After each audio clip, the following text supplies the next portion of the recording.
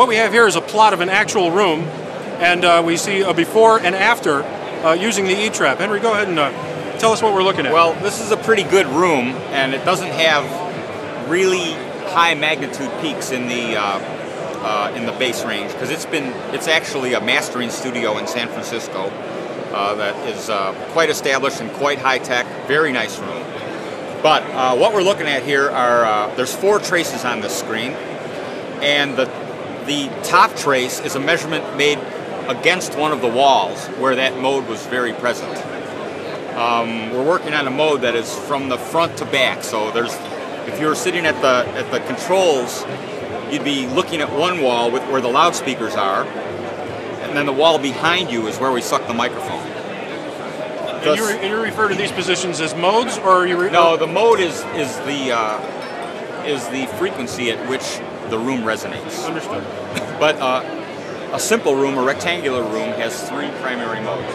It's between the 3 dimensions of the room: front to back, side to side, and top to bottom. Got it. And those are usually the most dominant things.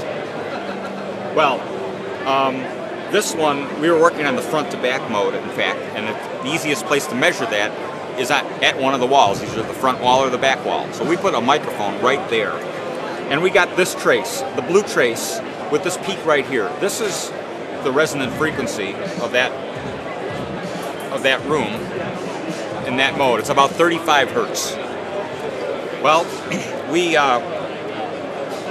tuned the E-trap, and when we turned it on, we got this orange trace. We got about 3 or 4 dB of magnitude reduction at that frequency there.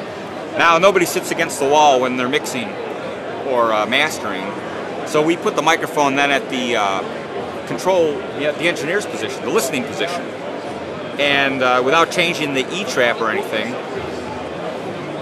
we already had it tuned, and you can see that there is about the same, about 3 or 4 dB reduction.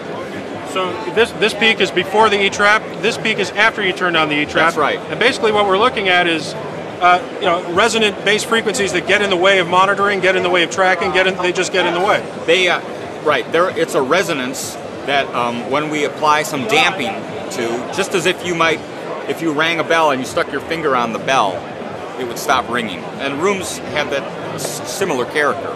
And the traditional way to do that is to add well, there's a few different ways, but at these frequencies, the one that really works is to use a huge volume of absorbing material in a place where that frequency can be absorbed.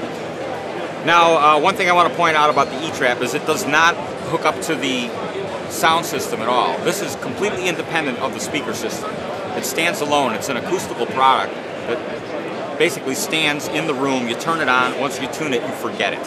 It operates in the air in the room. It does not operate in the signal path of anything in the studio. Right. And there are some other schemes out there that equalize the monitoring system. You know, they do some processing to the signal that's coming out of the loudspeakers, which we didn't think was a good idea. We want to leave that alone. We don't want to start, altering what you hear through your monitors. We're trying to fix a resonance in the room.